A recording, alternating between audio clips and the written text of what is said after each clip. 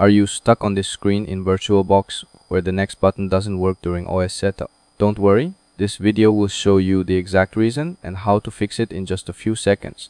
This problem happens when you're setting up a virtual machine using the Unattended guest OS install setup, and everything looks fine, but the next button is grayed out.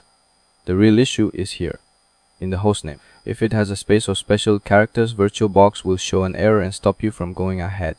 To fix it, just remove the space.